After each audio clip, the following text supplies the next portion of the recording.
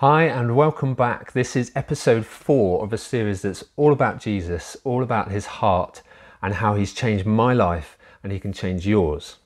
And today I want to share with you, based again on this book, Gentle and Lowly, about how Jesus is able to sympathise with us. He knows us and he has gone through anything that you're feeling, anything that you're experiencing, he understands.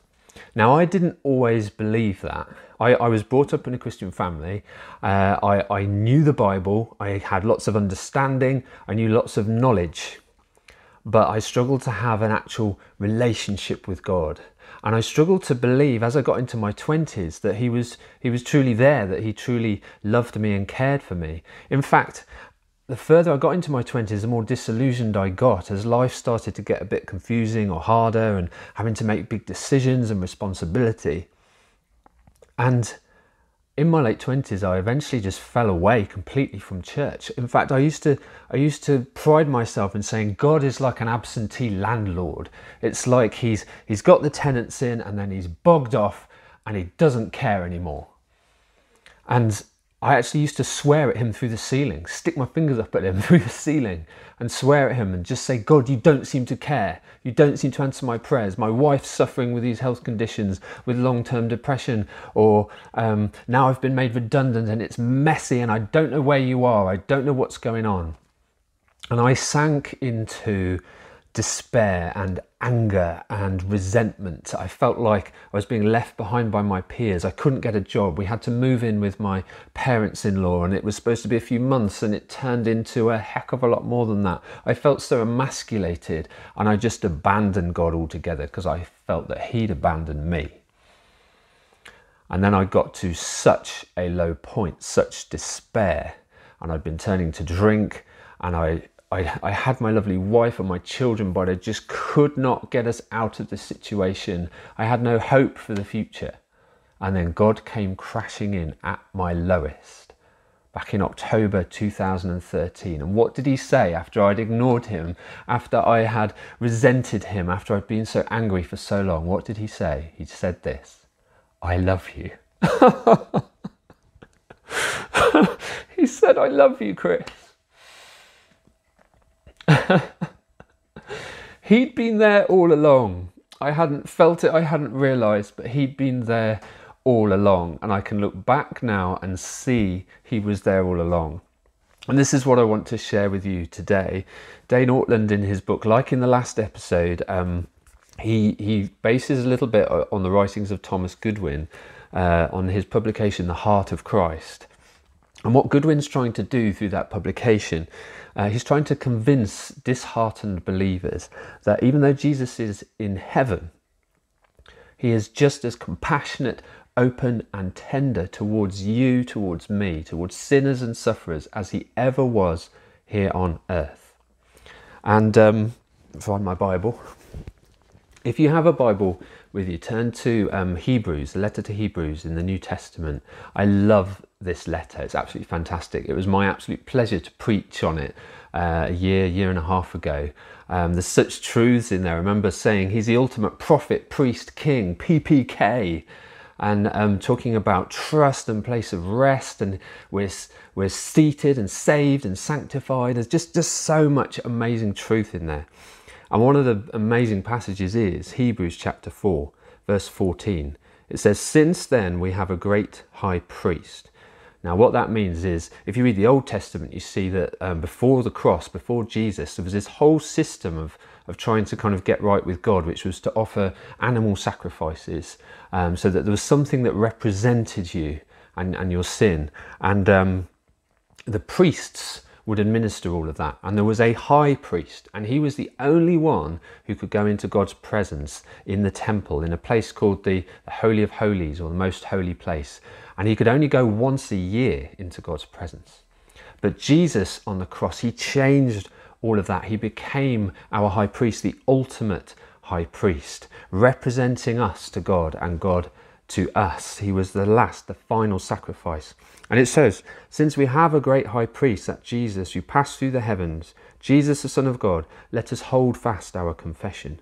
For we do not have a high priest who is unable to sympathize with our weaknesses, but one who in every respect has been tempted as we are, yet without sin. And what's the result of that? Let us then with confidence draw near to the throne of grace, that we may receive mercy and find grace to help in time of need. What an amazing passage.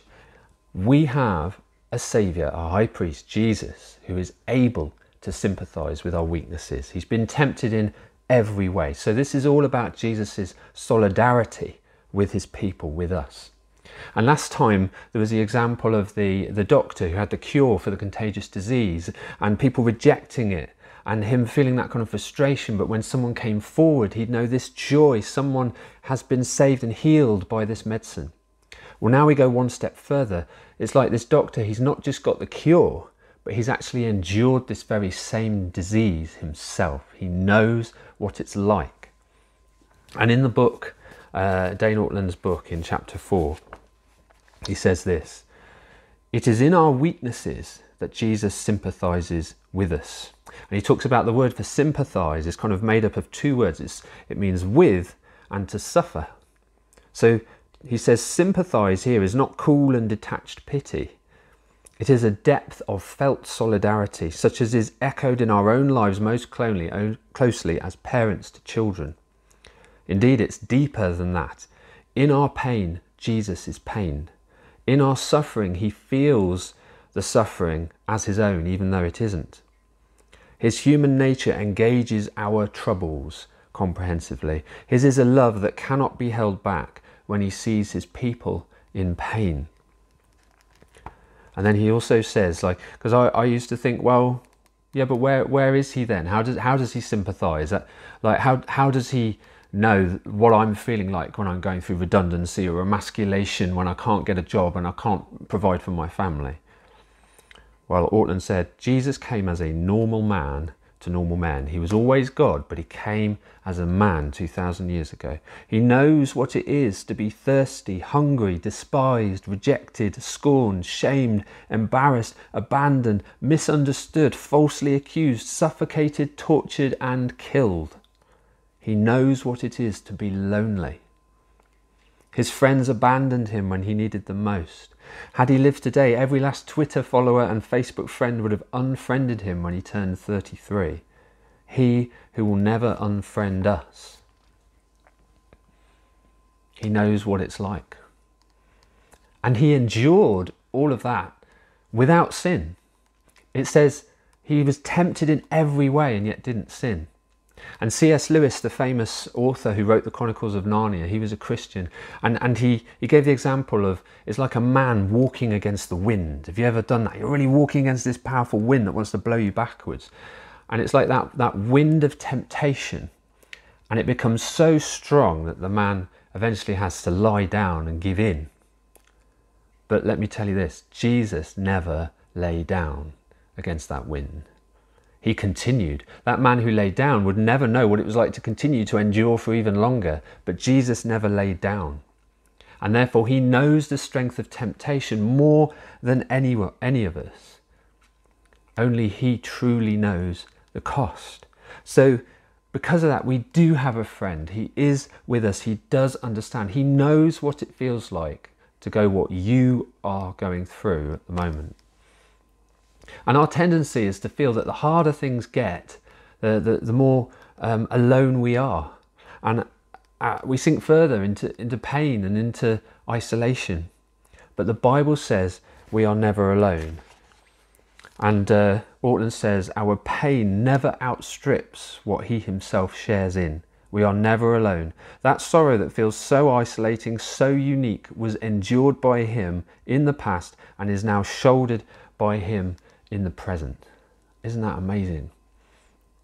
And because he has no sin, he is the only one who can actually pull us up out of that pit. He's not trapped in the hole with us, but get this, he comes down into the hole to pull us back out again. That's what he did for me. When I was in that hole, he came in and he pulled me out, which meant he knew, he understood all along. And the end of this chapter, Ortland says, if you are in Christ, you have a friend who, in your sorrow, will never lob down a pep talk from heaven. He cannot bear to hold himself at a distance. Nothing can hold him back. His heart is too bound up with yours. Hallelujah, isn't that amazing? And if you don't know him, you can come to know him right now. Just ask for forgiveness for your sins and accept him into your life as your Saviour, and his heart will be bound up with yours. He truly understands you. He truly loves and knows you. He wants you to come to him. Thank you for listening.